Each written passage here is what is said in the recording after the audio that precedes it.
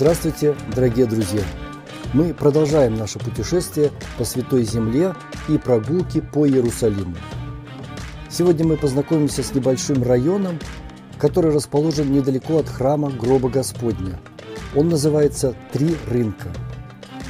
Начнем нашу прогулку с улицы Красильщиков. Над этой улицей возвышается лютеранский храм Спасителя, построенный в конце XIX века в неороманском стиле. Он был возведен на месте средневековой церкви Святой Марии Латинской. На его освящении присутствовал кайзер Германии Вильгельм II.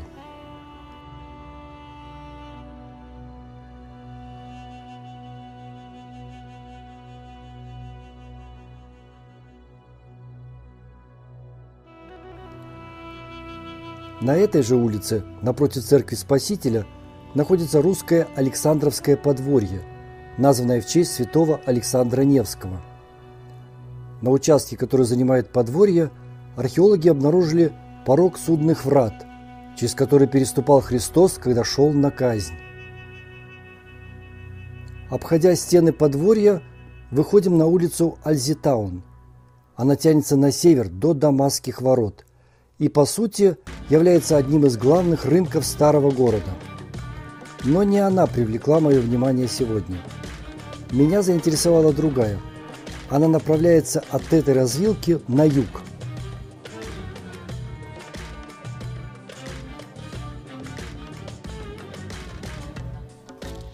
Видите табличку? Переводится как «Три рынка».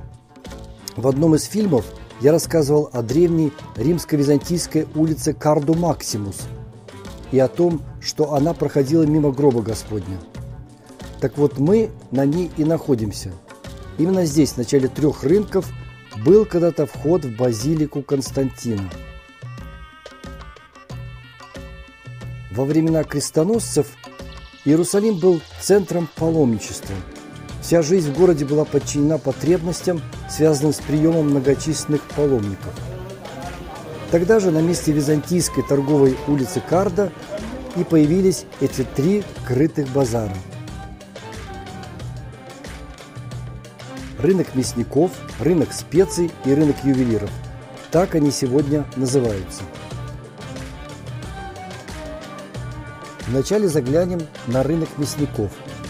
В средние века этот узкий арочный проулок назывался улицей трав, и покупателям предлагали фрукты, специи, травы, яйца, кур и сыры. Сейчас, как видите, торгуют в основном мясом.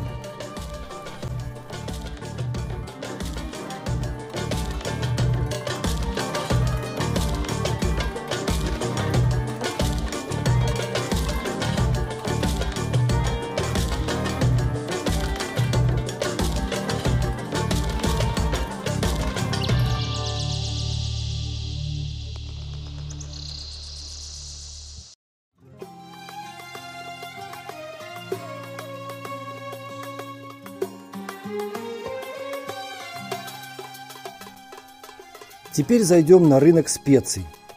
Он был известен в средние века как улица плохой кулинарии. Не знаю, с чем связано такое название. Эта часть рынка была построена в 1152 году по указу королевы Мелисенды. Тогда здесь торговали мясными продуктами, вареным и копченым мясом, и здесь же пекари выпекали хлеб.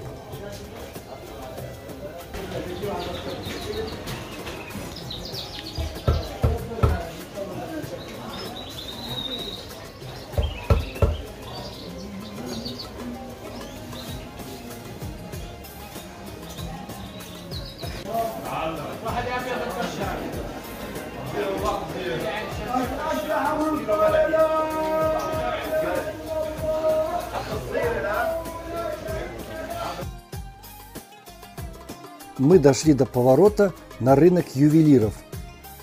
На углу на стене сохранилась буква «Т». Историки считают, что эта лавка принадлежала рыцарскому ордену тамплиеров. В средние века эта улица пестрела различными тканями. Торговали в основном европейские купцы. Ассортимент был обширен – от льна и пеньки до сукна, фетра шелка. А сегодня, как видите, ювелиры не торопятся открывать свои лавки.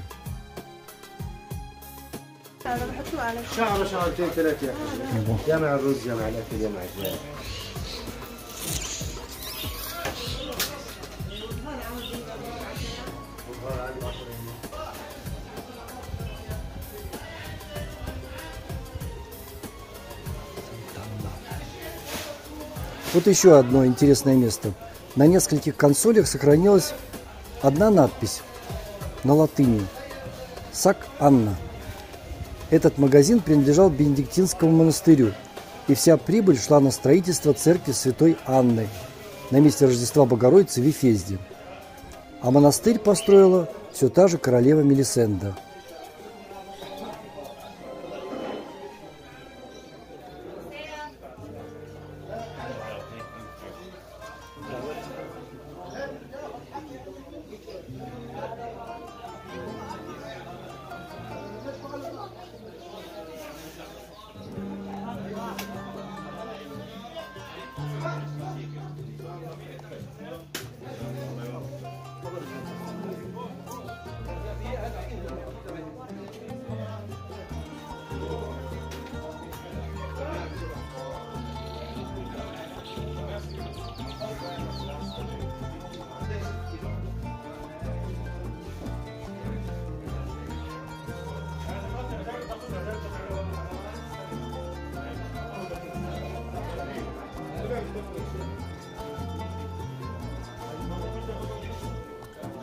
Не могу пройти мимо мыла.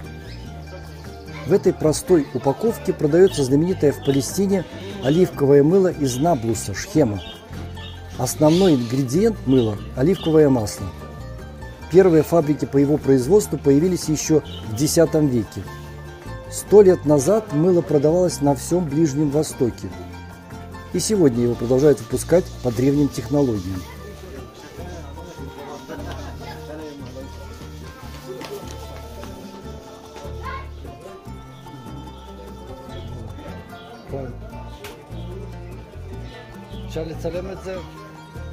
זה ירוסים, רוסיה.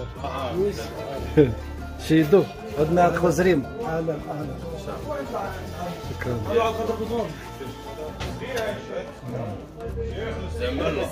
Мыло, да.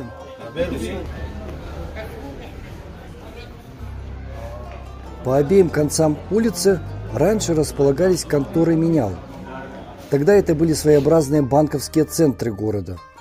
В северной части сирийцы обменивали восточные монеты, а в южной части менялы-католики занимались обменом европейских денег.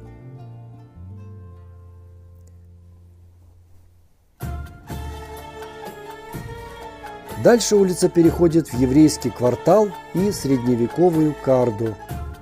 А наша прогулка на этом заканчивается. С вами был гид Сергей Алексейчик. Подписывайтесь на мой канал, ставьте лайки, ведь каждый лайк – это ваше виртуальное спасибо. Храни нас всех Господь!